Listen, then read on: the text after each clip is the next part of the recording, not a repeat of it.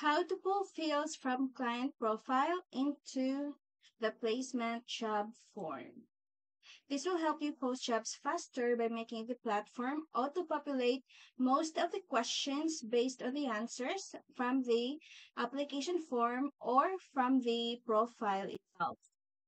So, let's say, for example, you want to post a job for Kimber and you want to auto-populate the pay and also auto-populate the start date.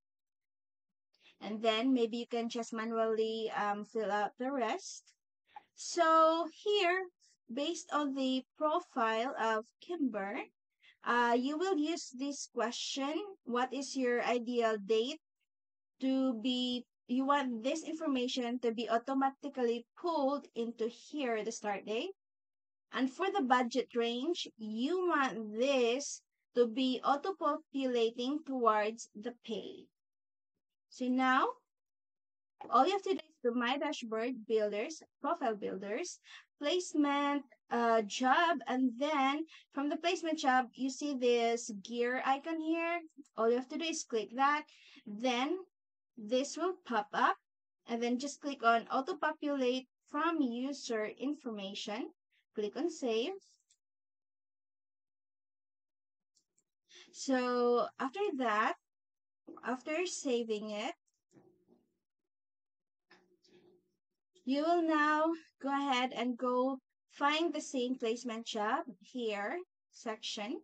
So for this placement job, all you have to do is click on this pencil icon and then try to find pay.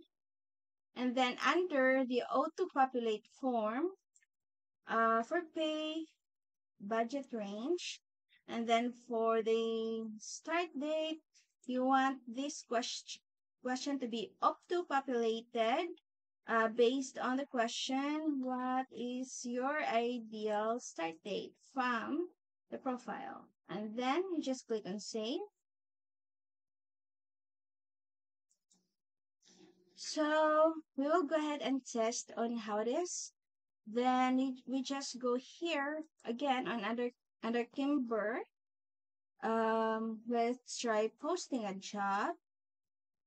And now you will find that pay, here it is. Pay and start date are now pulling up the right information.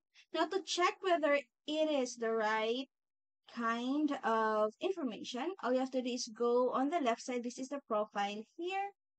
On the left side, you have your ideal start date, that is May 10, 2023.